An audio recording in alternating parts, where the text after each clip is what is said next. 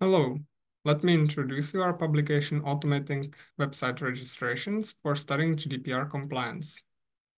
Likely you can relate to such a mailbox full of newsletters. The majority of them are unsolicited, as user studies showed that only 2.3% of newsletters are interacted with. Given it is a known problem, it is actively regulated. In the EU, these regulations require websites to collect user consent. That is why we see such checkboxes in registration forms.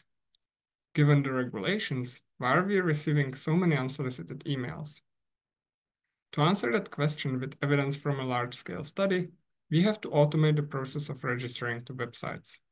This is, however, notoriously complicated due to the bot detection mechanisms and complex interactive forms. The problem is therefore rarely tackled. The best related work achieved only 1.6% registration rate.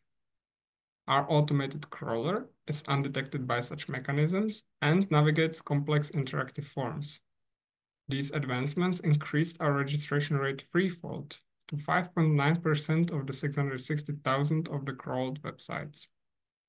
We perform each registration with a unique email address, which allows us to study whether websites share our email addresses with third parties.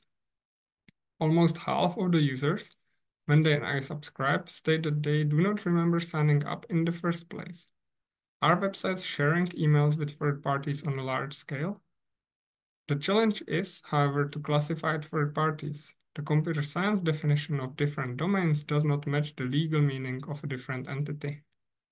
Our heuristic classified legal third parties with 90% accuracy.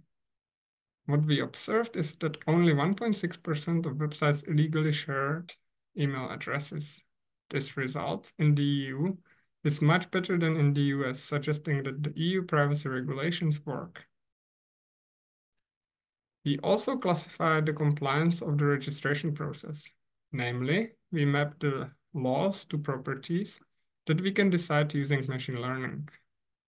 Classification of these properties is then processed by our decision trees for detection of the violations of the form interface.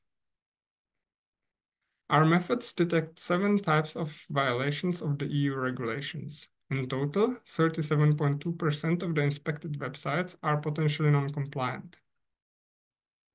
So if you are interested in the privacy compliance of websites, or the crawler that automates the registration process, please attend the talk or read the paper on the website under the QR code on the right.